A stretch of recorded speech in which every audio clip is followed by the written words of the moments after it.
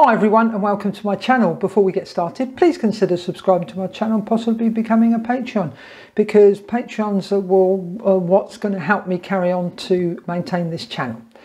Now this video is about EdgeTX and updating your radio using their Buddy online webpage. Now I'm going to use my old Jumper T16 to do this update, to be updated. So let's switch over to the computer and have a look at this. Now let's open up my browser.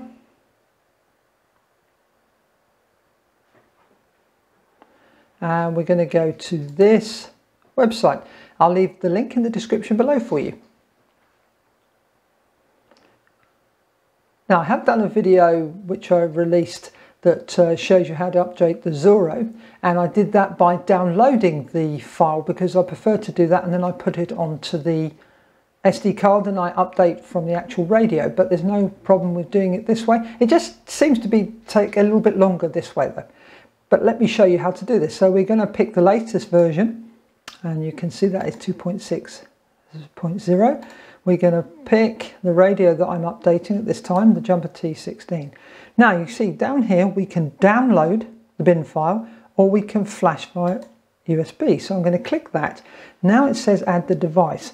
Now what we need to do, the radio must be in DFU mode to be able to upload the firmware. So all we do with the T16 is just leave it unplugged, beg your pardon, leave it turned off, plug it in, and you can hear it being detected. Now we're going to go back to the computer, we're going to say add device, and you're going to look down here and it's going to be this one here, the STM32 bootloader, and we're going to say connect.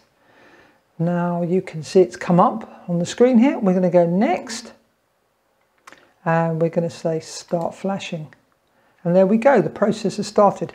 I will speed this up. As I said, this appears to take a little bit longer doing it this way, but you know, at least it's a neat way of doing it online.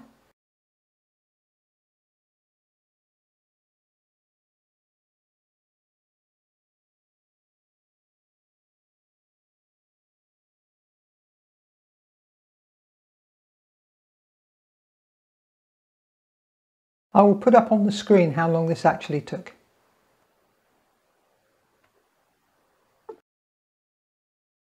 And there we go, the process is finished. Right, now we can undo the radio, turn our radio on. Welcome to EdgeTX. We need to go to the Sys menu and then go across until we go to the last page, which is version, and I can see now it says 2.6.0. I'll just show you that on the screen there. There we go. So we have updated the firmware. Now let's go back to the computer. So if we click done, go back to the opening screen again, but we've got the SD card contents showing up the top here. Let's click that. But at the moment, the devs, this is still in development, so we can't do our SD card in this way.